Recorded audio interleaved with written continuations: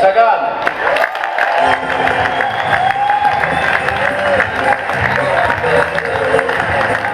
The way that you represent the sport, but it seemed that it was the English-speaking countries, the Amgen Tour of California. That's even in that first year, 2010, you started winning races.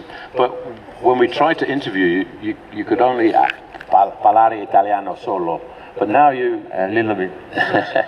But now you've by racing in California, racing around the world, you've started speaking a lot of English.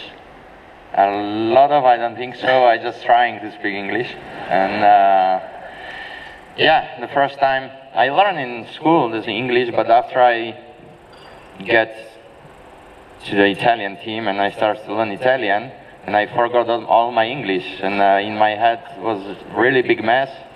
And they start to interview me, to make interview, and I was like, I said maybe, and the Italian words that's coming in my head, like it was crazy. And after, I started to learn when I